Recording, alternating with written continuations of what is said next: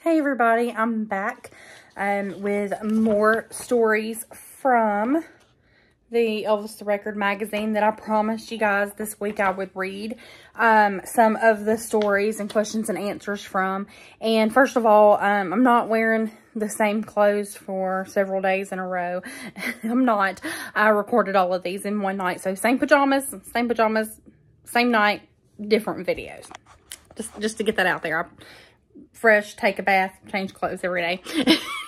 So, this is a story that Pawpaw did for the magazine. It's called Filming Fun. You guys will recognize that picture there. That's Elvis and Ann Ham. This is Follow That Dream. And it's a story that Pawpaw did in the magazine for Follow That Dream. So, I'm going to read part of this. And hope you guys enjoy. This is while I was still in high school. Elvis asked me to go with him on location. Oh, I dropped my dropped my camera. Dropped it. Sorry. All right, ready?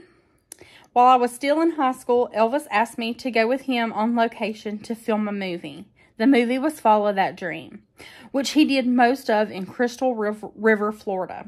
My daddy gave me permission to go when I was in seventh heaven. I soon got my first look at traveling with Elvis. It was a lot more than I had expected. While I was down in Florida, Elvis asked me to go work for him, and I thought I was dreaming. I had always gone everywhere with him when he would come home to Memphis after a show or a movie, but I was finally old enough to work for him and travel with him. I was the ripe old age of 17.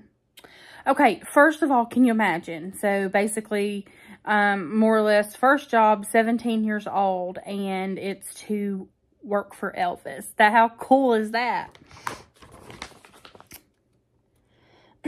This was my very first start of working and traveling with Elvis. We had a lot of fun while Elvis was doing this movie. On location, the working hours were usually longer than in a studio, but sometimes on Sunday we didn't work, so we made the best of it. We would play football on the beach or go out in paddle boats and have races. Crystal River wasn't a very large place, and there weren't that many things to do. Most of the time we would create things to keep us busy, but not always out of trouble. One day, Elvis got us together to do a karate demonstration. He was really into it about that time.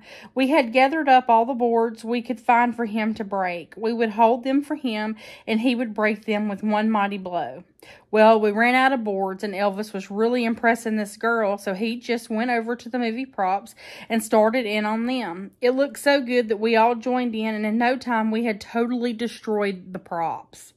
I mean, broken scenery all around us. And they think that those hurricanes are rough down here, Elvis laughed. About that time, the director, Gordon Douglas, walked up. He just started laughing and shaking his head.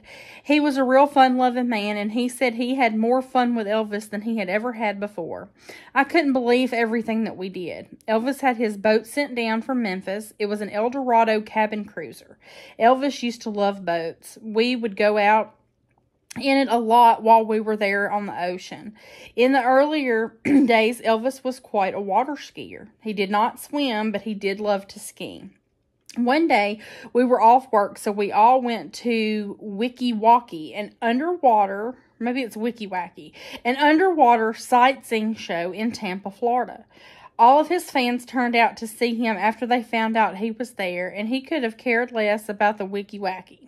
Elvis got a big kick out of that. We did so many things on location. I know the good people of Crystal River will never forget the time that Elvis was in town.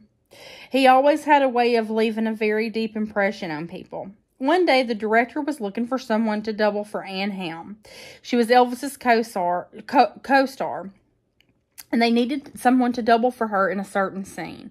It was a little too dangerous to risk for Elvis and Ann, so Red was going to do the stunt for Elvis, and they couldn't find a girl that would work for Ann. I was standing around the dressing room with Elvis when Mr. Douglas came over to me.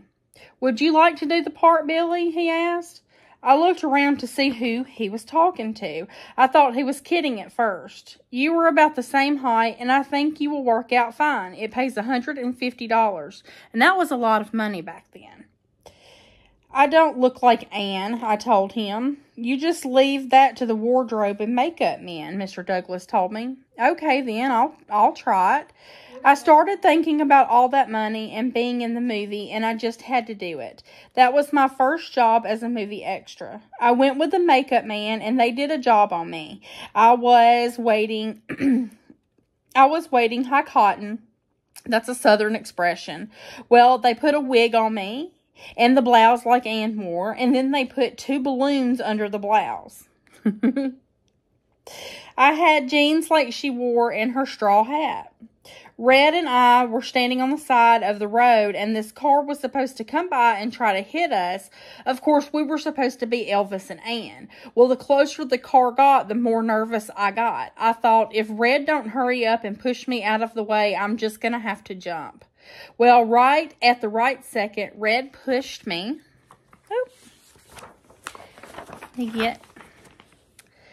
And he jumped. The cameras cut back to Elvis and Anne, and it looked as though it was the 2 of them. We did the scene in one take, which pleased everyone, especially me. I couldn't wait to get that stuff off. The photographer was there taking stills for advertising on the movie, and he wanted to get some of all of us. I had to pose in that getup. Elvis came around the corner and about that time to do a scene. He doubled over laughing at me. That one girl is pretty, but that other girl with her is the ugliest son of a bitch I've ever seen, Elvis said. Of course he was referring to me. That's it, I said, pulling the hat off. Elvis was still laughing as I went in to get out of my costume. He never let me forget that. We really had a lot of fun doing that movie, but then we always had fun on Elvis's movies. He always saw to that. He believed that if everyone felt at ease with each other and relaxed, it made for a much better movie. I believe it did too. I worked in many of Elvis's movies after that, but I think that was the memorable one for me. Not necessarily the most fun one, but we never did a dull picture because we had Elvis. How fun would it be to have gotten to just be on the set or to be an extra in the movie? That's one of my favorite stories that Papa's told, and one of my favorite videos that we did. I'll try to attach part of that video at the end of this one, or as much of it as I can. One of my favorite videos that we did early on the channel was where he told about Follow That Dream and Dublin for Anne Helm. And in the beginning of our video, Nanny said, we have a special guest today. It's Miss Anne Helm. And Papa was sitting there. Papa was sitting there, and we had dressed him up in a blouse and a little hat, and we had put grapefruit into a bra and put it on him under the shirt so that, you know, he could be the body double.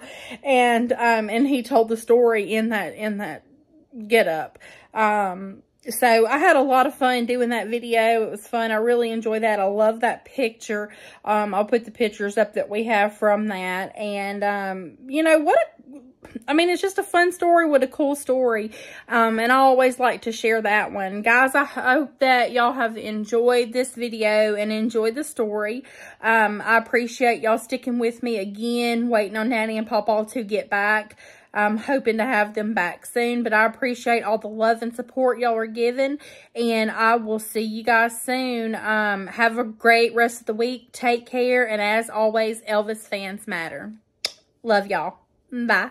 Hello. See, we're recreating the scene that I got lucky enough to do and follow that dream. Make sure to like, comment, subscribe, and share. Thanks for watching.